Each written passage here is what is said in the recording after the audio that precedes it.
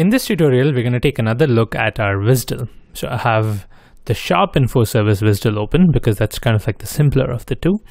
And look at this section for the operations.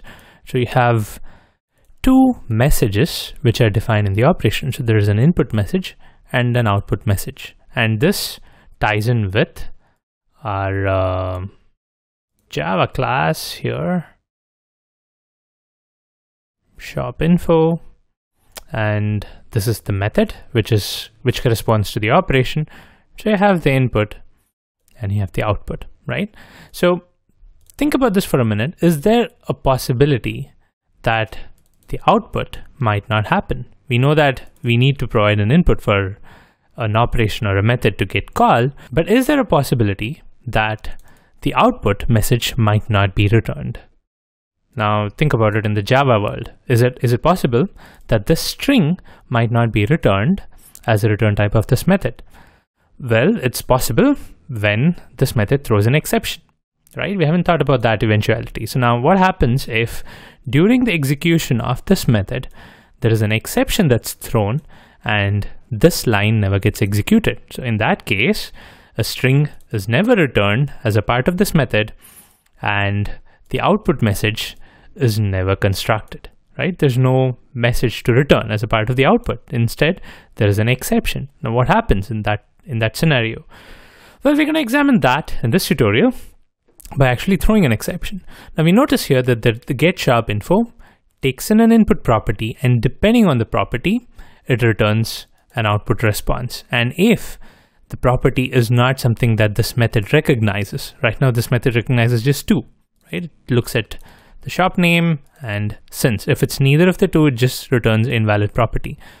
Now what I want to do for this method is, if the input property is neither of these two that I'm checking over here, I want to actually throw an exception instead of just returning a string.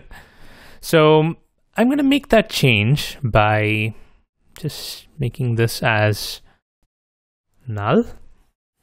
And I'm going to add an else block here. If it's neither of these two, then I want to throw a custom exception. So I'm going to create a new exception of my own. So I'm going to right click here, new Java class, and I'm going to call this invalid input exception.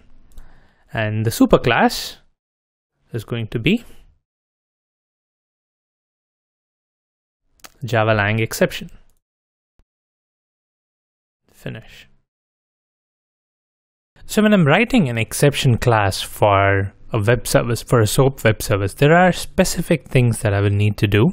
I'm just going to walk you through the things that I'm doing here specifically for a web service exception, and then we'll see how that affects the response from the web service.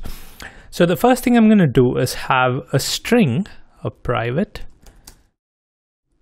string error details. So I want to store information about the error as a string. And then I'm going to have a constructor that takes in two arguments. One is a string reason, which is the reason for the error. And then the second argument is the error details. So I want whoever throws this exception to be able to provide me with these two details. Okay, one is the reason why the error happened, and then the second is information about the error itself. Now the reason is something I'm going to pass to the parent exception. This is usual stuff, right? This is what you would normally do for an exception. The error details is something that's special over here. So what I'm going to do is I'm going to have this dot error details equals error details. So I'm going to capture information about the error over here. And what I'm also going to do is I'm going to have a method public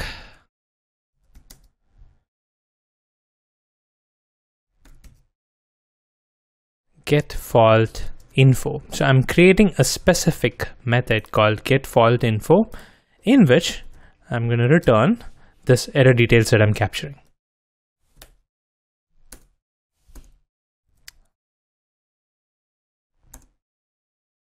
And this is my exception. So most of it should make sense except for this getFaultInfo and me returning the error details. And we'll understand that when we actually see the response in action.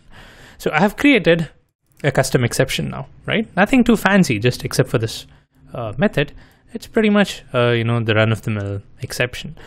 So I'm going to use this exception now in my shop info. So I'm going to throw this invalid input exception when the input property is not something that I recognize. Okay, so I'm going to say throw invalid input exception, and it has a constructor that takes 2 arguments, right? The reason as well as the error details. So the reason is going to be invalid input, and the details about the error is going to be, I'm going to just print back the property that I've got and say I don't understand this property. Okay, so I'm going to say property is not a valid input. Okay, so I'm going to, forgot the new here. Now, since I'm throwing this exception, I need to add it to the declaration. So I need the method to say this method throws an invalid input exception. Okay. Now, if I save and publish this, I'm not doing anything else, right? I'm creating an exception and I'm throwing that exception in the method. And since Java requires it, I'm also declaring that this method throws this exception. And now I'm going to publish this. Now, if I open up the WSDL, I'm going to open this in a new tab so that we can see the difference. One difference is fairly obvious. In the operations, there is a third message here. So this is the hidden message that I've been talking about. We haven't seen this so far, but we are seeing it now. And the reason for that is that we have declared this method throws this exception. So the WSDL that gets generated automatically knows that there is a possible fault that gets generated out of this operation, and it actually declares it in the WSDL. So fault is the web service terminology for exceptions. So if something goes wrong, you get a fault message. Okay, so we have an input message which needs to be sent for the operation to execute. If the operation executes successfully, we have an output message that's declared over here. And if the operation fails and we get an invalid input exception, which is the exception that gets declared, we have a fault message. Okay, so a couple of questions here. Now, what happens if it throws multiple exceptions? Now, this method could throw another exception, right? So in that case, there will be another fault message. So you can actually have multiple fault messages. So it's not just 2 messages that an operation has. It could have multiple messages depending on the the output as well as the exceptions.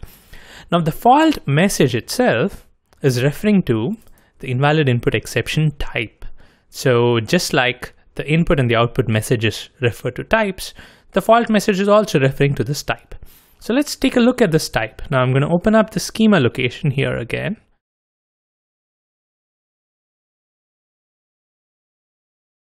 And if you see here, there is an additional complex type called invalid input exception.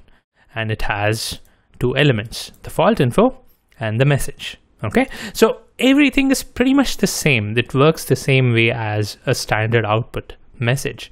But the thing is, this is specifically for error scenarios. So the invalid input exception message is specifically thrown, specifically returned when an invalid input exception is actually thrown in the code.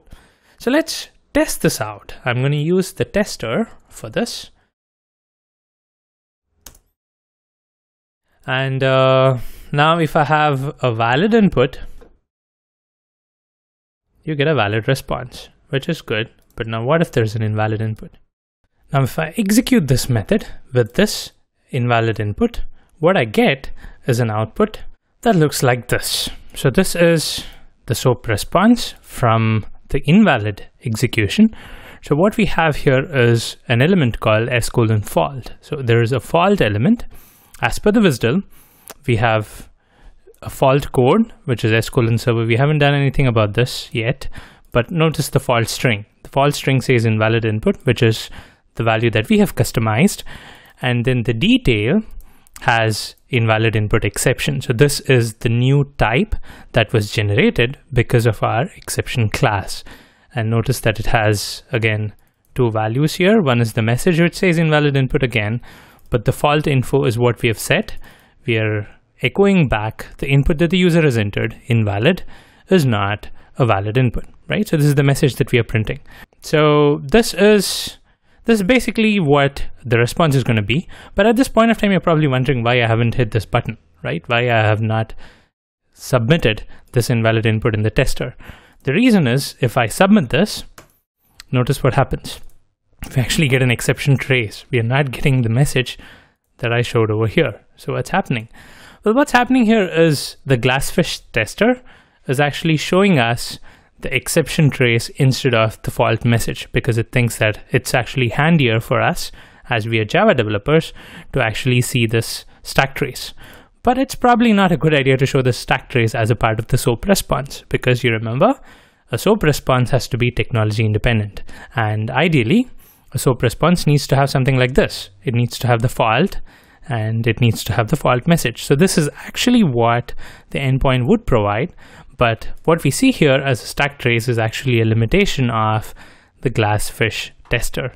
So how do we see this message then? How do we actually make sure the default message is actually getting displayed fine? For that, we're going to use a couple of tools that I'm going to explain in detail in the next tutorial. But assume that this is what's the value that gets generated, and we've seen how to get this kind of an exception from a custom exception class. Okay, so the get fault info is what's getting called by the framework to get the fault information that we have set over here, and that's what's getting displayed in the output. Okay, so we're getting the fault info over here. So in this tutorial, we looked at how to create a custom exception and how to throw that and get a fault message as the output, rather than the standard output message of invalid input, right? So we are having a custom exception gets converted to a fault SOAP message. In the next tutorial, we're going to explore some of the tools that let us see this kind of a SOAP message directly without having to go through the Glassfish tester. I am not sure if there's a way to turn this off and have the Glassfish tester show the fault message, but I don't want to bother with this right now, because I'm going to show you some tools which kind of give you SOAP messages directly so that we can actually see what's going on. Thanks for watching.